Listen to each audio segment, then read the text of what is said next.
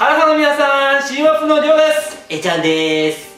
では、いろんな国からアメリカに来てカルチャーショックがいっぱいあります。そう、いっぱいある中で今回のシリーズはそれを紹介するってことで、今日のテーマは大きいドーン。みんな、僕ピカチュウだよ。ステーキいっぱい食べてこんな大きくなった。では行きましょう。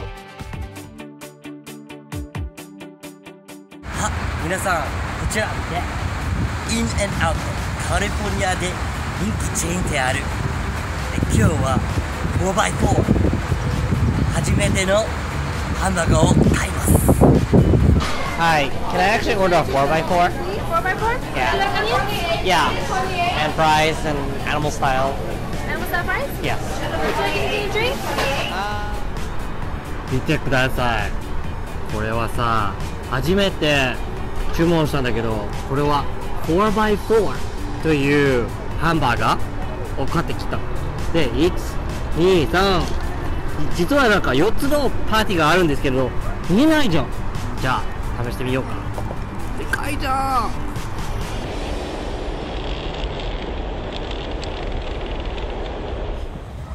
アメリカって言ったらでかいものでは、かの有名のコスコに来ましたー。そう、めっちゃでかいもの売ってるから確かめてみこう。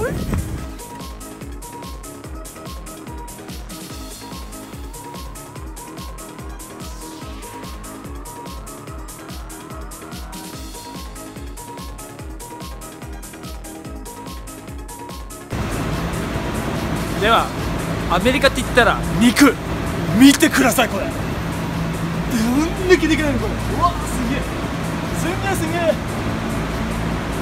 見てこれ、俺のお腹で入ってるやつだよ。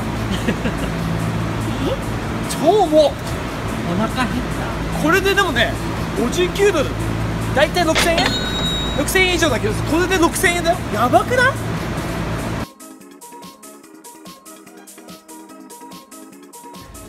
見てください、ケツ拭き紙、こんなでかいですよ。どんだけ？何個？30個は入ってますよこれ。これで3日持ちますね。みんな乾杯しよう。皆さん、醤油はいかがでしょうか？バケツバケツ重っ。はい、豚のロイン、どこだろうね。皆さんお太ももですね。絶対怒られるこれ。はい、こちらもスタバのコーヒー 2.5 ポンド、でかいよねこれ。もうどんだけ飲むのみたいな。今日だったらね、4ドル50ドルオフだからぜひ買ってください。皆さん、映画でよくハムが出てくる時ありますよね。でっかいローストハム、それがこれですよ。重っ。ここチップスセクションなんですけど、まあこれ3ポンド、だいたい 1.5 キロ。でかっ。冷蔵庫されてるけど、見てください、牛乳、ニガノンが2つ。でかっ。皆さん、これ見て。じゃーん、これはカスコのコートでちっちゃいな。これでっかいのが人が人間が入るじゃん。ボーン。じゃあ次に紹介するのが、アメリカで売ってるピザ。まあ今日はコスコで買ったんですけど、こちらです。でかでかい、マジでかい。てかこの iPhone4S ありますけど、1個2個3個4個分ぐらいの長さありますよ iPhone4 の。こんだけですよ。これを1人で食べるんですからね、みんな。皆さん、もしかしたら日本にないかもしれないんですけど、実はスターバックスに弁定以上の大きさがあります。それ買ってきます。Do you guys have Trenta size? Trenta. Iced coffee. Yeah. And then I'll get.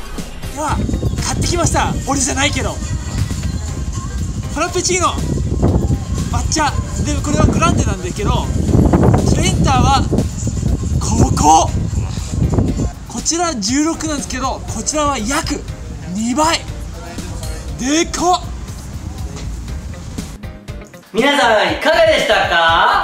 すごかった皆さんいかがでしたか？アメリカでいっぱいものがでかかったね。ねえ、大きかったね。今回はね、アメリカで来てすごいびっくりすることがまず大きさだと思いますので、それを紹介しました。で、次回からまた別なカルチャーショックを紹介しますので、お見逃しなく。ではバイバーイ。ハロハロ皆さん、元気してるかい？なんだこのノリ。